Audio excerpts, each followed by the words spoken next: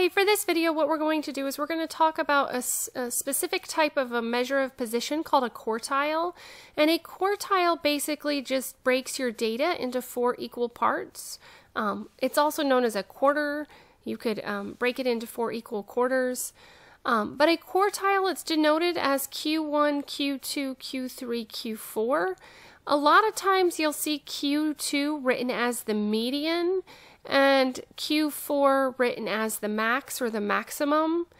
Q1, Q2, Q3, Q4, the quartiles are used in constructing box plots. So if you have to construct a box plot, you do have to find the Q1, Q2, and Q3.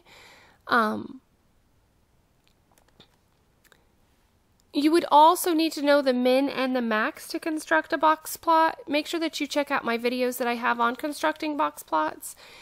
For this one, we're just going to talk about how we would find the quartile of this given data set. We have 13 points.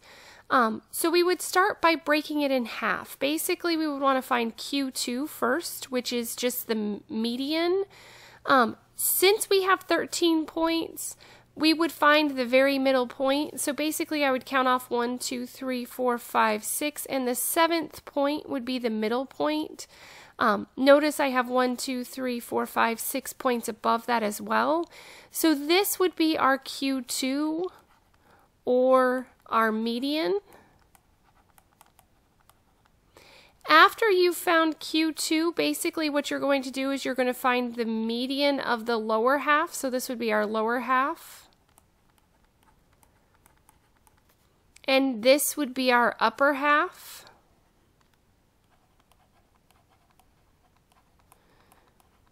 And basically what we're going to do is we're going to use that lower half and the upper half, and that will give us our Q1 and our Q3. Our Q1 is going to be the median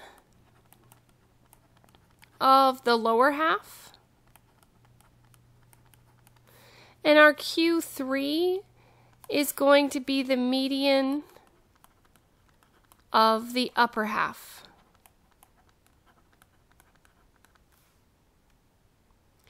So for this one, because we have an even number of values, remember anytime you have an even number, the median would fall in between these two, so I would have to find the average of 3 and 4.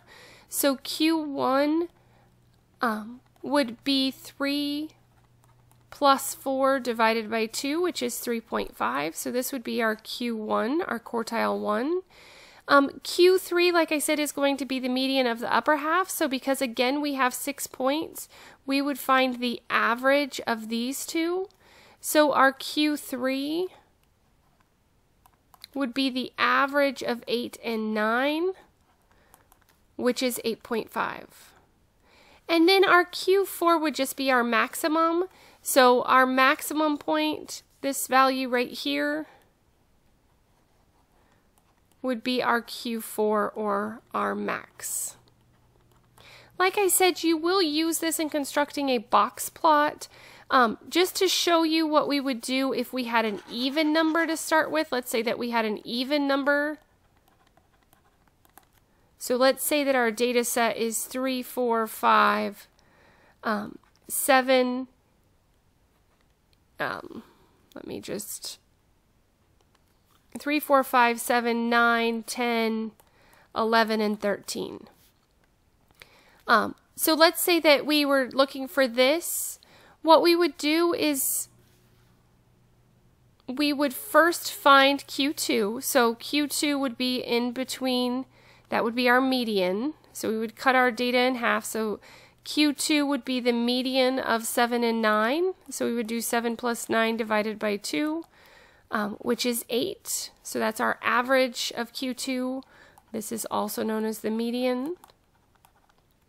Because of the fact that we split it directly in half, this would be our lower half. So we would use all 4 of these values as our lower half. So we would include the 7. So our Q1 would be the average of 4 and 5, which would be 4.5. And our Q3 would be the average or the median of this part, so we would have to find the average of 10 and 11.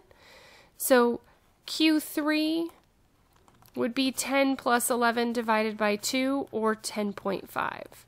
And then Q4, remember, is always the easiest one to find because that is just your max.